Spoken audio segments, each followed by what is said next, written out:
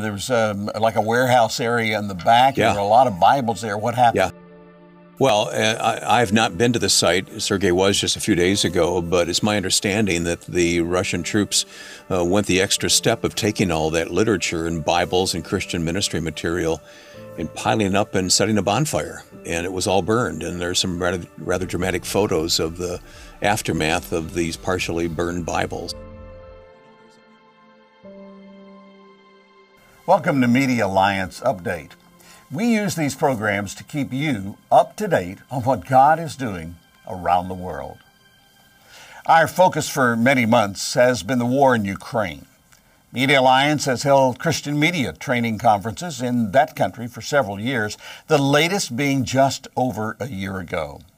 As the war continues, many ministries and organizations are stepping in to bring relief to the millions of refugees and displaced families who have scattered to the western part of Ukraine and to the surrounding countries.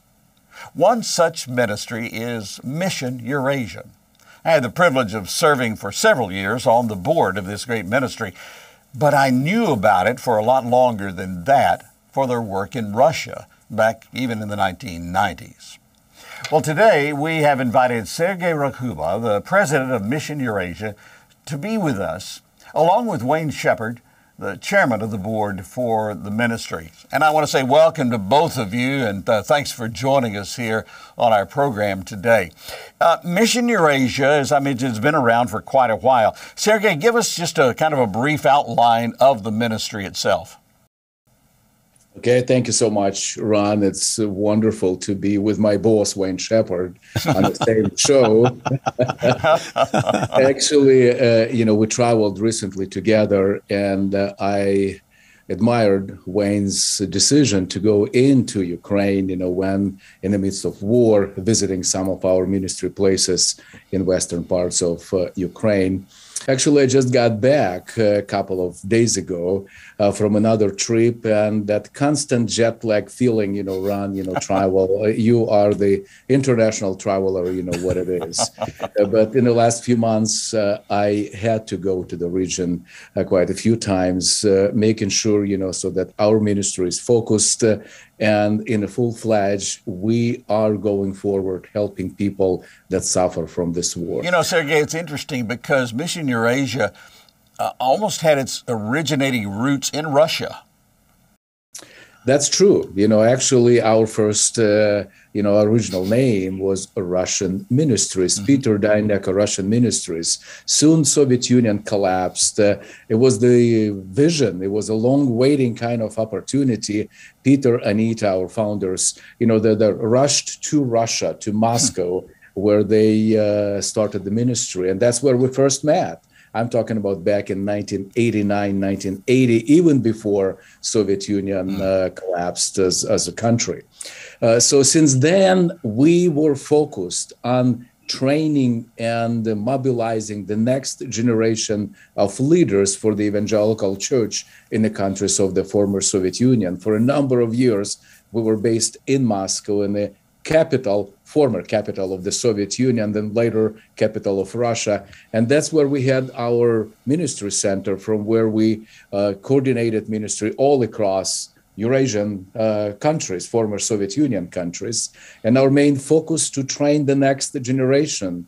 At the beginning, we were so much involved in church planting, and then realized at one point so that the evangelical church in Russia has the biggest need of training or mobilizing their next generation that will take the baton of faithfulness and will continue leading the church into the future. Yeah, and I know you moved your headquarters or your field areas to Ukraine when it got to be impossible to continue the work from Moscow on that. This is, a great question, so that back, when Vladimir Putin came into power, we started realizing that the climate for ministry started changing. We were cooperating with a number of ministries in Moscow, sharing the same office building. Josh McDowell Ministries, Campus Crusade for Christ, Child Evangelism, Russian Christian Radio, and I can name, so there are dozens.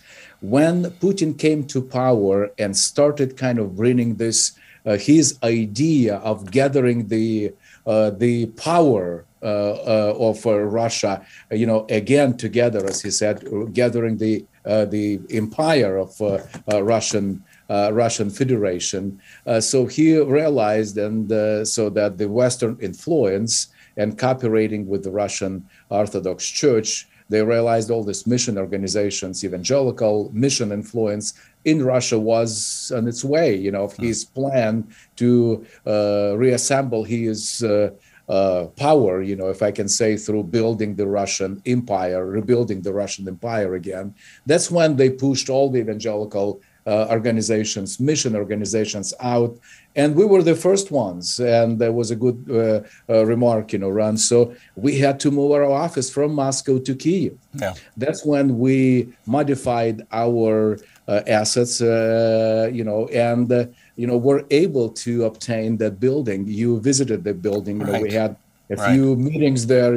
So as a board, you remember that energy you've seen in that new office. We built just outside of Kyiv in a little town of Irpin that became another Colorado Springs of Ukraine. Yeah, a lot of ministries there in that area.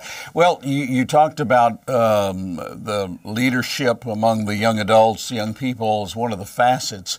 But now with the war in Ukraine, you've kind of taken on another role, and that's in the humanitarian area. Tell us a little bit about the eye care packages and what you're doing with that. Yeah, thank you, Ron. It's a good question. So training the young generation, we train them for their practical ministries, for their practical outreach in their communities. And in so many cases, so when we going through the training, we train over 20,000 leaders, young leaders across all the countries of the former Soviet Union. We work, but Ukraine is our hub for our ministry for all the former Soviet Union territories. So when the war came, we were kind of positioned, so there all these young people we've trained, they found themselves in the front line of this crisis, helping their local churches that were struggling because of the war. Many church members, congregations, they were getting evacuated, moving vast, crossing the border into surrounding countries. These young people, they stayed there. And they took this baton of faithfulness, and so that they continued ministry at the front line of the crisis of this war. And this eye care project, actually, we got quite a bit of experience in it when Russia first invaded Ukraine in eastern parts, in Donbass areas there. So then, these young people, we had to do the same thing, but in a lot smaller scale. So this eye care project came as an idea from these young people that they said, we cannot just abandon these areas. So when the war is raging, we need to help these people that are fleeing from war, that are looking for refuge. They need our help. They mobilized their churches, they mobilized all possible resources. We were able to reach out to our supporters here and partnering churches in the West, and provided lots of humanitarian aid into the hands of these young leaders that in turn delivered to the needy, suffering refugee families and displaced people in Ukraine. That's happened in 2014. Yeah. That's when the eye care program came into reality. Well, and now, though, it is exploded because of the deep, deep need that is there. You have an estimate about how much you have distributed as far as food? I know I see these pictures of the people carrying the boxes of things in. Do you have an estimate about how much you've distributed? We actually don't have an estimate. We have an exact number. Around, well, of course. Late night, preparing for this interview with you. That's my man, Sergey, right there. Yeah, right. So as of last night, Ron, we packed and delivered, placed into the hands of displaced, needy, and refugee families, 82,000 eye care food packages. One package contains enough food to sustain a family of 4 or 5 people for at least 1 week or more. Each package, in addition to food, And I was told again, allow me to brag a little bit about, our work. And actually, Wayne, thank you. You're paying me for that, right? You would expect it. We'll see. We'll see how you do here. So each package also contains a copy of scripture, like this Bible, or this, Ukraine design New Testament. And so already we're able to pack and deliver 82 iCare family food packages out of our 4 packing places in Ukraine. But as we speak now, our teams are running eastward, places like Nikolaev, Kharkiv, Zaporozhye, Kyiv suburbs, and so on. But in addition to these food packages, by the way, as of last night, we've calculated over 1 million tons of food been obtained and already delivered. Again, working with National Church, with local evangelical churches, helping them to utilize all their potential in the midst of this crisis, so they shine with this ministry, helping their communities, preaching the gospel, in a very practical way. Can I jump in here, Ron? Because you have to realize that all of this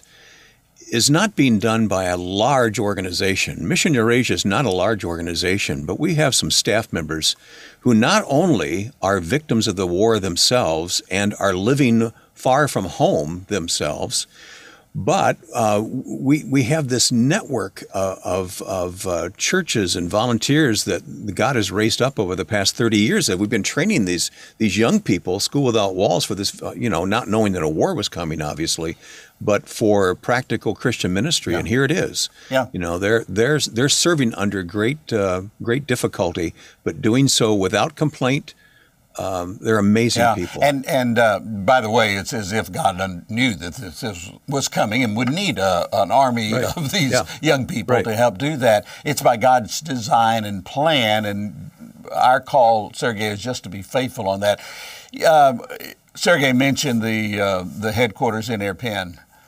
Such a tragic thing, because we were there. It's a beautiful facility, very capable, very accommodating for the needs. And you were there just a few weeks ago after the Russians decimated that whole area.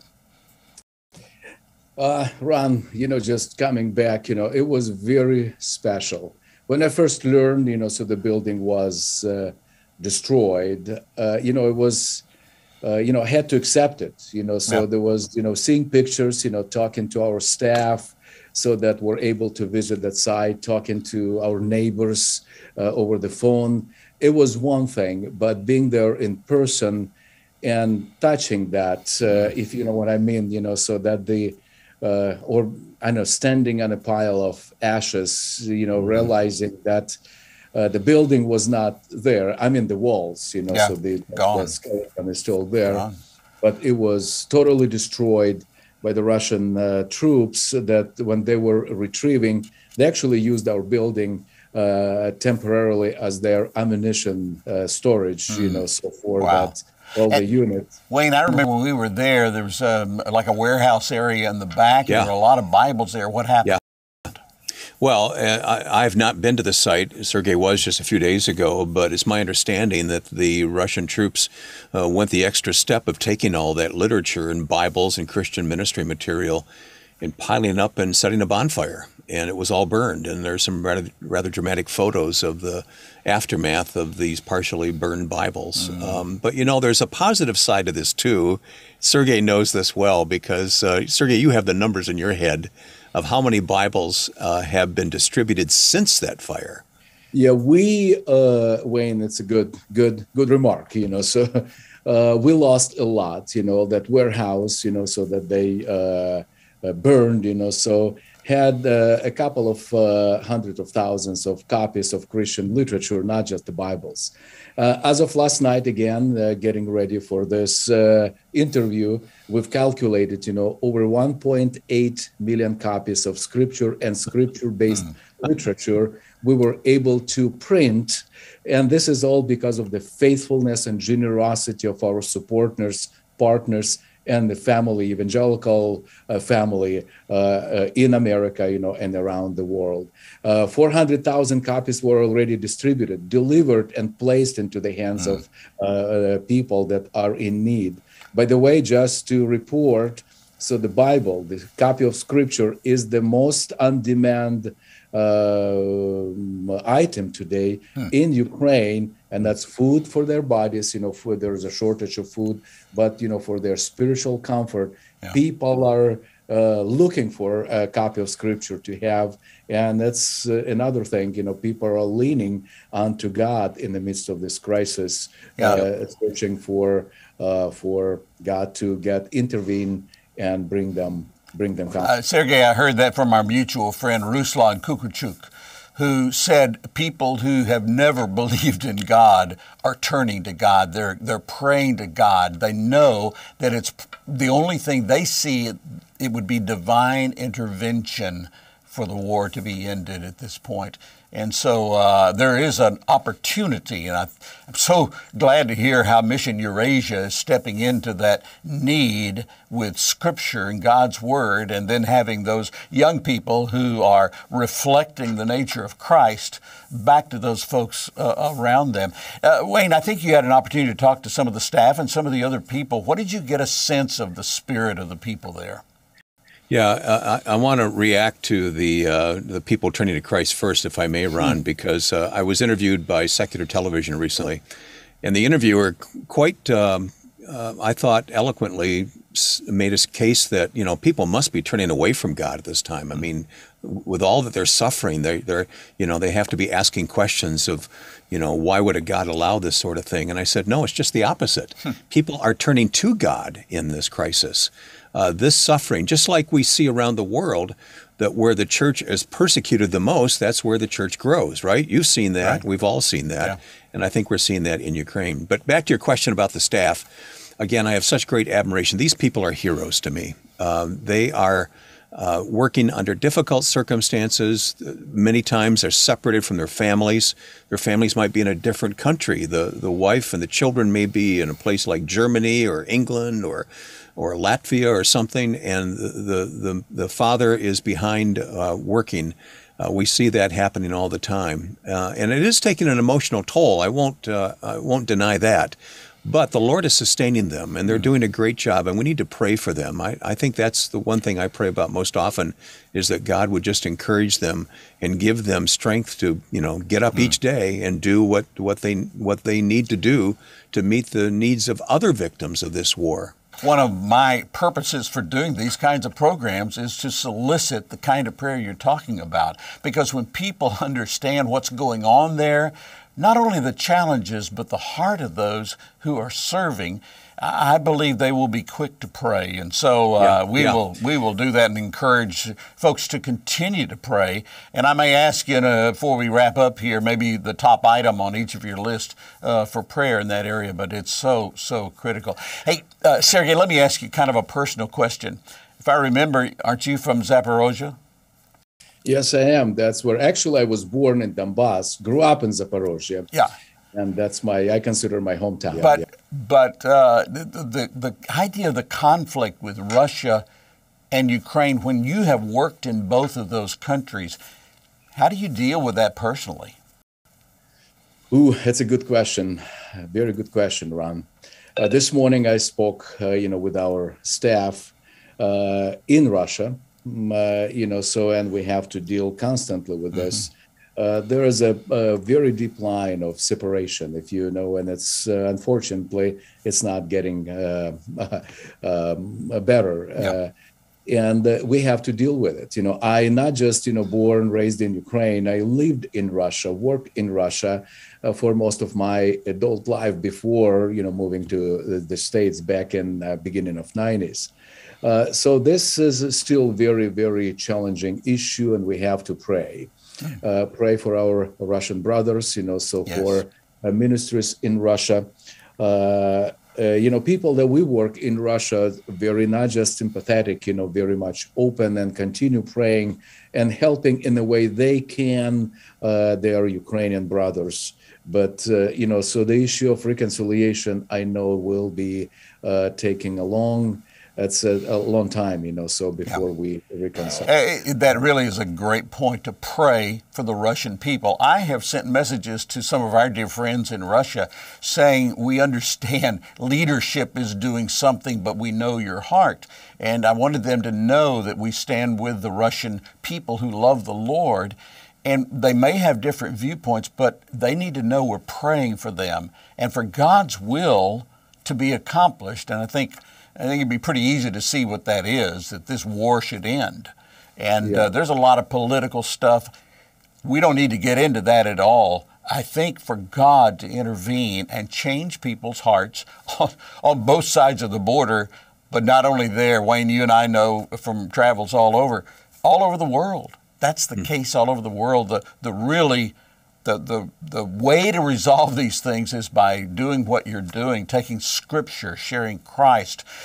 People who are asking questions share that the only hope that we have, whether you're in the United States or any place else in the world, is found in Jesus Christ. And so I really applaud you for that. And to me, that's encouraging, that the ministry like yours and many others are sensing that and stepping in and providing the physical needs, but at the same time saying this is a unique opportunity for a spiritual really upgrade in the hearts and lives of the people. Are you sensing that, Wayne? Yeah, indeed. I wanted to point out that on the trip that I made a couple of months ago with Sergei into Ukraine, I was somewhat surprised to learn, God has provided trucks for us to actually get these eye care packages into Ukraine. And I was a bit surprised to learn how deep into the country these drivers, again, they're volunteers, victims themselves, living far from home, but they'll jump in a truck and they'll drive 1,000 miles round trip to take a load of boxes, eye care boxes into even into the war zone and on the fringe of the war zone. And many times I spoke with a pastor. Sergei, I'm thinking of the pastor, the Mennonite pastor, who was making this trip twice a week. And so it wasn't just delivering boxes of food, which is a ministry in and of itself, but he was there for spiritual encouragement and help as he went along as well. This is happening every day. Yeah, I asked one of the friends that I know that's doing the similar thing, going in, and I said, every picture I see, you're smiling. Yeah. and I'm thinking, I'd be so petrified at going in. He said, we must smile. Yeah, imagine the checkpoints that they have to go through. Oh, yeah. He said those folks need that encouragement. And so thank you for what your teams are doing and how they're doing it. That's going to be something that I believe through the years we'll look back and see how God has used some of these things in ways beyond our own imagination. Let me ask you, Sergei, as we kind of wrap up here, what do you see for the future of Mission Eurasia? We know your focus so much now is in Ukraine, but also the other former Soviet countries. Is this changing how Mission Eurasia operates? What do you see? It does, so in a certain way, so that we have to be more prepared, so if there's another crisis like this, and we realize that, we've been training young people, so they're ready for situations, like we see now in Ukraine and in other countries, with the recent war in Armenia, conflict, Armenia and Azerbaijan and other areas. And with this war in Ukraine, we see that there are possibly even more similar crises, may kind of, expand into other countries, unfortunately, so this is, you mentioned, we're not getting into politics, Ron, so, but unfortunately, this seems like, so that may even grow farther beyond the Ukrainian borders. Yeah. And that's what Mission Eurasia is focused on, to continue training, preparing the next generation, the leaders of the evangelical church, so that they are ready for the time like this. We're preparing for our school year.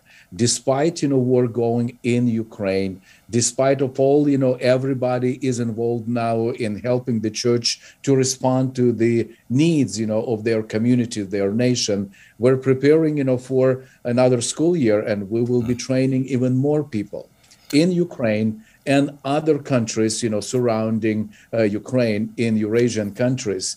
And this last May, Ron, again, in the midst of war, we had over 1,000 graduates from School Without Walls. Wow. Many of them if they are not even in Ukraine, I'm talking about Central Asian countries, Kazakhstan, Uzbekistan, Tajikistan, in Azerbaijan, they're refugees from Ukraine, not necessarily Ukrainian people, but families, so that ran from Ukraine, ran from war, and found a refuge or a safe space in those countries. They're ministering to them. And for the future, that's what we will be focusing more on, training the next generation so that they are ready to continue leading the church and continue preaching the gospel in the midst of any challenges, crises like we see in Ukraine. Meeting with a group, so we support that association of young Christian medical professionals. So we worked with them for a number of years. They, in the time of war, they were able to come together, and about 500 young Christian medical professionals are working to mobilize all possible resources to meet the needs, medical needs, of emotional needs of the suffering, displaced and refugee families. So that's what we're continue planning to do. Yeah, it's amazing to see that great work. And I think God is going to use that in tremendous ways. Wayne, let me, as we wrap up, top of your list for prayer, how can we pray for what you've seen, but also for Mission Eurasia? Yeah. Well, as I mentioned earlier, prayer for the staff who are coordinating all of these volunteers who are doing this great work. Pray for their emotional well-being, for their own spiritual encouragement, for their families who are living apart from them. And remember, these are, isn't just in Ukraine that we need to pray for these folks, but we are being, we have ministry centers in Krakow, in Warsaw, in Chisinau, in Moldova. And these are all people who are working behind the scenes as well, doing the exact same thing, trying to get God's word into Ukraine, to meet people's spiritual needs and get them fed physically at the same time. So let's just pray for that staff. Yeah, we will certainly do that. And I'll give you the last word on this, Sergey. What's on the top of your list for prayer? In addition, to what just Wayne shared, as we speak now, these young volunteer leaders are working with refugee children, so out of 12 million displaced people, they estimate about 50% are children and minors. These young ones, so they need, can you imagine, the trauma, psychological, emotional trauma they go through. These young leaders we work with, they organize this summer day camps, camps of hope. And as we speak, about 20,000 refugee and displaced families, children, are spending time in this summer day camps, so that Mission Eurasia national leaders are leading. So the prayer is we continue, we need resources to accomplish all of this, but pray for these young leaders that touch these young lives, working, helping them to recover from their traumas of losing their communities, their, in many cases, family members, losing peace, and so that they are in the safe place arranged by Mission Eurasia national leaders, but, give them wisdom, courage when they continue working. So pray for these summer camps that Mission Eurasia is leading this summer, helping refugee children in Ukraine. Give us the website, Wayne, where people can go to find out more about Mission Eurasia. Sure. It's missioneurasia.org. Very simply, missioneurasia.org. We're on Facebook and Instagram as well, and Twitter. And there are constant updates there on social media, which I find very helpful for prayer every day. Yeah. So I encourage our viewers to go there as well. Well, thank you. And thanks to both of you for taking the time, and Sergey for recovering enough from your last trip to be able to be with us today as well. And we appreciate so much the update. It is so critical that we stay focused upon what God is doing to both support and to pray for these really exciting opportunities in spite of the tragic situation that's going on in Ukraine. And as you pointed out, Sergey, to pray for those in Russia. Gentlemen, thank you for being with us. And thank you, Ron. Thanks for what you're doing. Yeah, well, thank you. So much, Ron. It's a great team we get to serve together on. If the war in Ukraine lingers, and as it lingers, I'm glad there are ministries like Mission Eurasia on the scene. Yes, providing the food and other items so needed in these days, but also providing that spiritual food and support to help rebuild the spiritual lives of those going through their darkest days.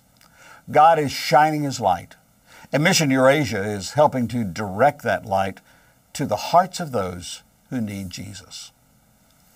Thanks for joining us for another MEDIAlliance update. I hope you'll watch for the next update as we continue to focus on God and His work around the world. For MEDIAlliance International, I'm Ron Harris.